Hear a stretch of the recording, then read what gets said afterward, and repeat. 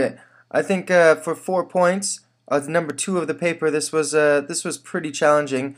Um, the first time I thought about it, y equals ax squared plus bx plus c is my form of a quadratic with the y-intercept. I don't have that. Y equals a times x minus alpha x minus beta. This is my factored form with the root 0 solutions. I can solve for a this way because I have the roots of both f and g. I put them in, let's say for f. Then I put in the value of x and y, okay, either 0, 3 or 0, 2.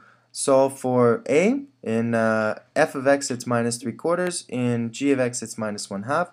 Then you end up with, or you don't need the vertex form because you don't have the vertex, but you need all three of those forms inside out and upside down.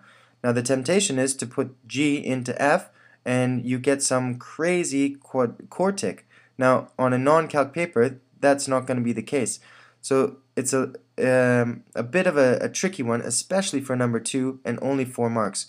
But what you need to occur, lost my tablet there, f of g of x, okay, you need that to equal 3.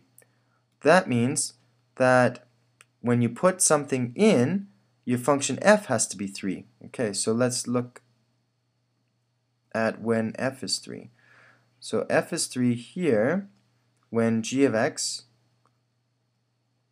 is 0, or when g of x is 3. Okay, let's repeat that. So when an input goes in to f, we need an output of 3. So an output of 3 is this line here. F is this curve. So that is at the value of g of 0, g of x equaling 0. Okay, and here, right, because 0 goes in, so g of x has to be 0, and then it meets. Let's talk about this one.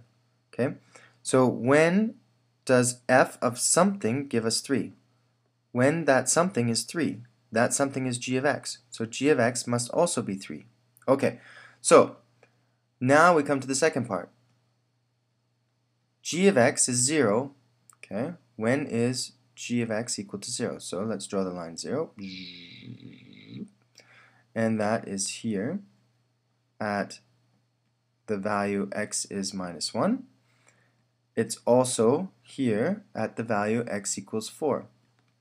Okay, when is g of x equal to 3? Well, we drew the line 3, so g of x equals 3 here at 1. And it also equals it here at 2. Very difficult for a number 2.